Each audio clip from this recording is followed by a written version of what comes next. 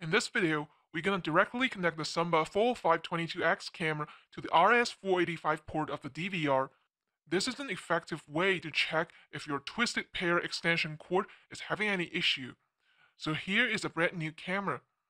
It's getting powered and the BNC cable is not connected because BNC is used to transmit video, and this is not what we're gonna test right now. Now what we're gonna do is we're gonna connect this blue-brown pair directly to the RS485 slot of our Dahua DVR.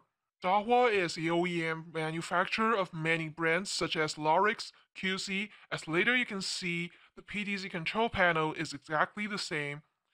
We're going to lift the NVR from bottom to top so that you can see the back panel. Now you see the green RS485 port.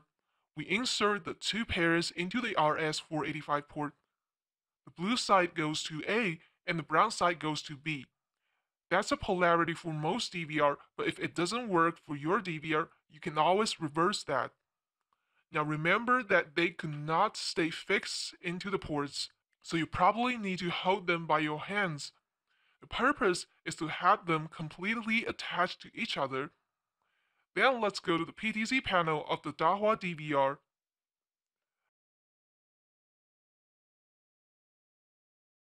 It's black screen because we didn't connect the BNC cable, but as we click the PTZ arrows, the camera moves, providing that the PTZ functionality of the camera is working, and the camera is compatible with this DVR.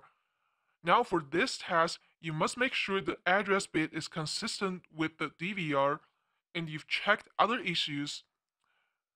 So in this case, we know the PTZ function of the camera works with the DVR without any extension, and it left for you to check the extension cable in terms of the pair connectivity, polarity, and to check if it is firmly attached.